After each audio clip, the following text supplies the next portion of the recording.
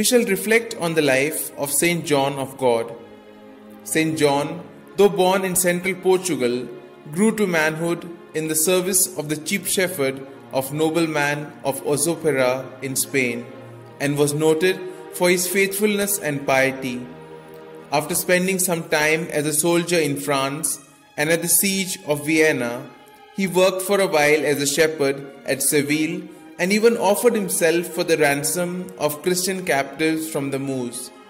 For a while, he peddled religious books and pictures in Gibraltar. But when he was about the age of 45, the infant Jesus appeared to him one day in a vision and told him that Granada would be his cross.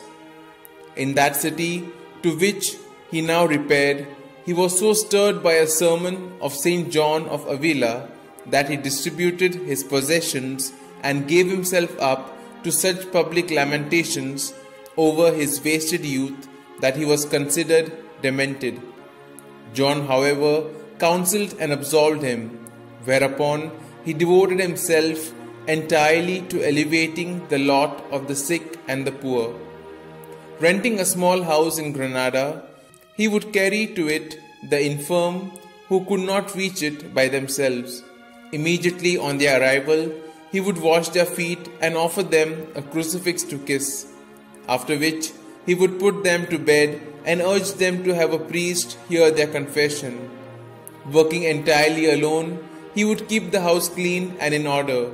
He would see to the food, the dressing, and the medicines which charitable and pious physicians prescribed for the various ailments.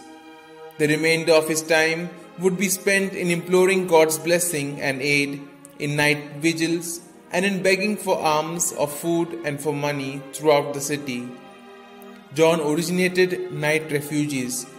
Widows, orphans, fallen women, poor students, and the unemployed all found in him a true helper and counselor. The Archbishop fully supported his work, and his sanctity was attested by numerous miracles. He died on the 8th of March 1550 while praying on his knees before the altar. He was canonized in the year 1690. The order which he founded, that is, the Brother Hospitallers, in Italy, who are called the Frate Bene Fratelli, now maintain over 100 hospitals of their own in all parts of the world. Saint John is the patron of hospitals, of the sick, of nurses, printers, and booksellers.